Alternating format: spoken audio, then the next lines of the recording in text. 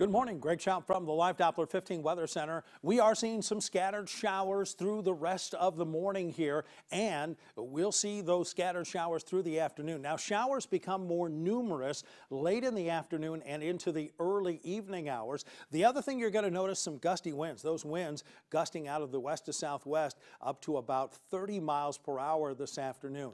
And then overnight, skies are going to clear, and with that clearing, then comes the cooler air, and that cooler air is going to be with us for a few days here. Temperatures going to be into the lower 70s, and as you look at that 10-day forecast, it's going to be the last time you see it for a while. Overnight low down to 44, near 60 on Thursday, upper 50s on Friday.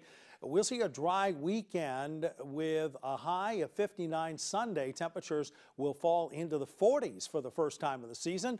That will come into Monday, Tuesday, and into Wednesday.